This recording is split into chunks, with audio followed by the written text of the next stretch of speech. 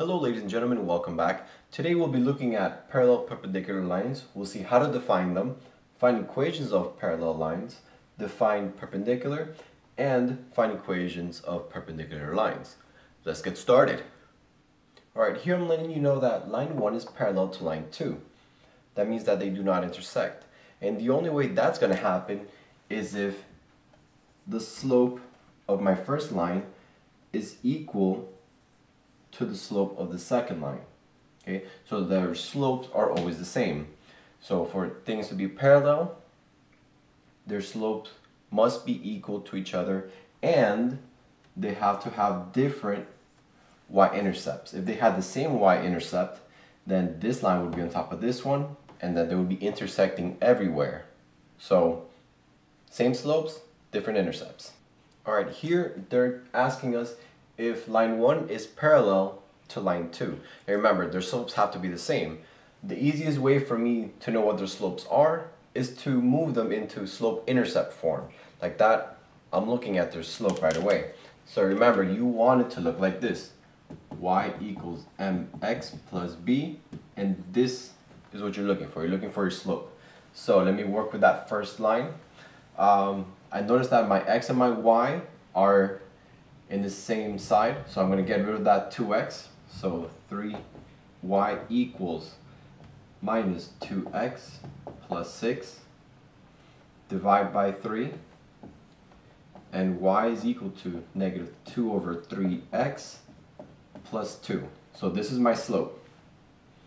Now I'll do the same thing for the second line.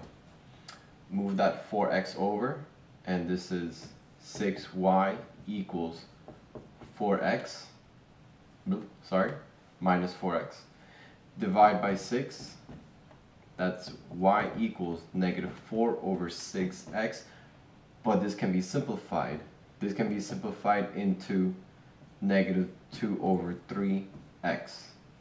And look, same slope, different y-intercepts. This y-intercept is 0.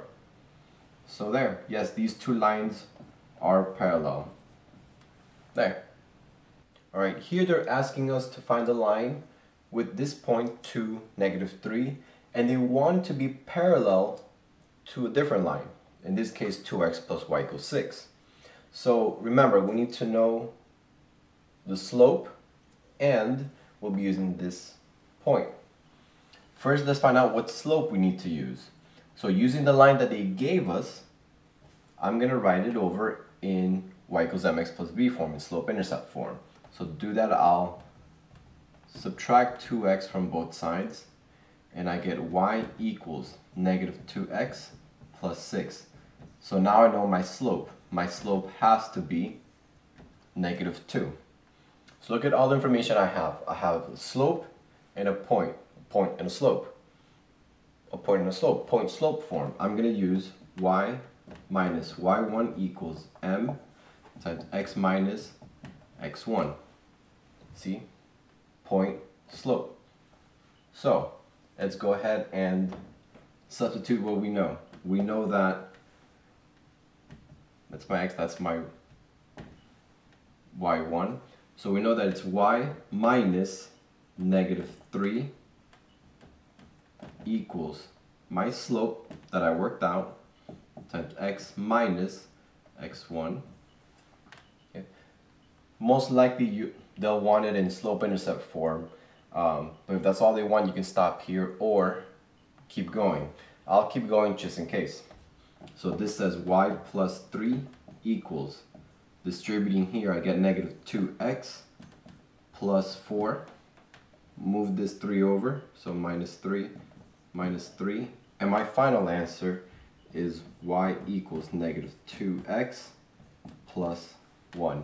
So these two lines are parallel, and it goes through the point that we needed. Let's try some out. Alright, go ahead and find a parallel line that goes through these points and is parallel to the given equation. Pause the video, and I'm going to show you the answers in 3, 2, 1. Here are your answers. I hope you got them right. Alright, now for perpendicular lines.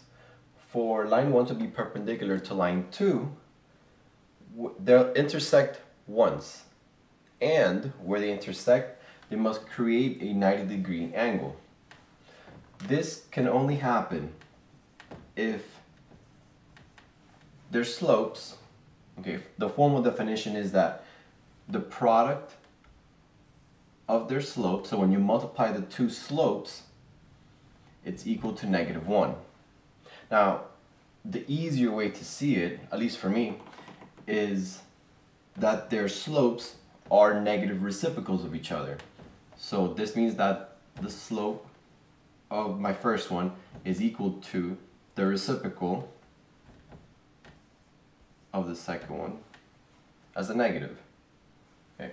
And vice versa, or m2 is equal to -1 over m1. It's a little bit easier to see it with numbers. So for example, if you had your slope to be 5 over 2, your perpendicular line would have -2 over 5. Notice that I took the reciprocal and I made it the opposite of whatever it was. Okay, and vice versa. Let's go ahead and try some out. Alright, just as before, here they're going to give us a point and say, hey, find the line that's parallel to something else. X plus 3y equals 6. So remember, the slopes are important, so I'm going to find the slope of the one I have here. Here, I'm going to go ahead and move it to slope-intercept form, so minus x on both sides. 3y equals -x plus 6. Divide by 3. And y is equal to -1 over 3x plus 6. So this is the slope of this line, but remember, I won't be using the exact same slope. I'm going to be using the negative reciprocal. So -1/3 is what I have. Its negative reciprocal would be 3 over 1. Okay, and since this was a negative, this one has to be a positive. Okay, or you could just leave it as 3.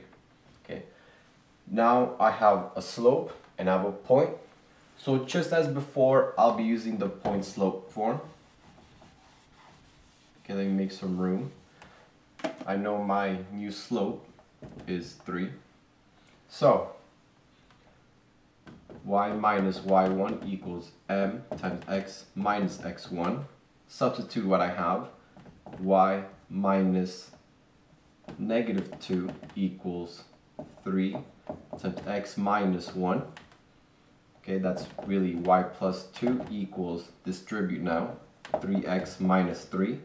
Move this, leave it as that if your teacher lets you, or move it over if you need to. And y is equal to 3x minus 5. Okay, these are now perpendicular of each other. Your turn. Alright, go ahead and find a perpendicular line that goes through the given points and the perpendicular to the given equation. I'm going to show you the answers in 3, 2, 1.